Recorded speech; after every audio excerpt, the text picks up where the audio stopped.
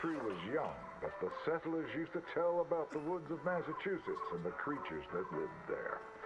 One summer, a bear was by the stream, and Old Man Wind appeared and said, "Bear, I shall blow a mighty cold upon the land, and gorge yourself on fish and meat, and go find a den. Then sleep, not for one night, but for 60. Go tell all the animals of the forest what I have told you." Bear was sad because the fish were his friends, and now he had to eat them. But he knew to do whatever the wind told him.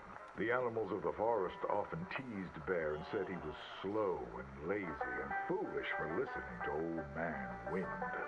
"You're talking to the wind again, eh?" laughed the rabbit. "I think Bear has finally taken leave of his senses," said the turtle. "And he's getting so rotund that even I could outrun him." "I'm smart and quick," said Rabbit. "I'll outrun Old Man Wind if he comes a-calling, or you, since you're into eating your friends."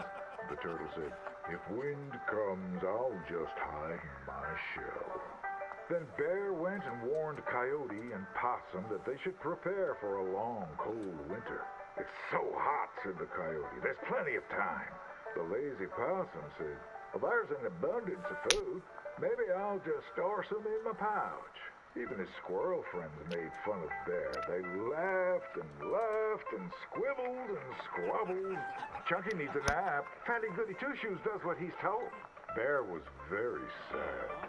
But he was a good bear, and he always did what Old Man Wind told him. He went and found a den, snuggled inside, and fell fast asleep.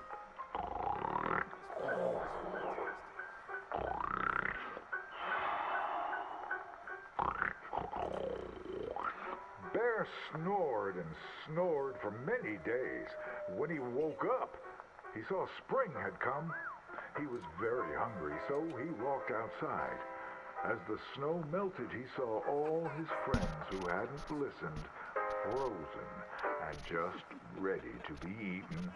And that's why the bear hibernates. So listen to your elders and do just what you're told.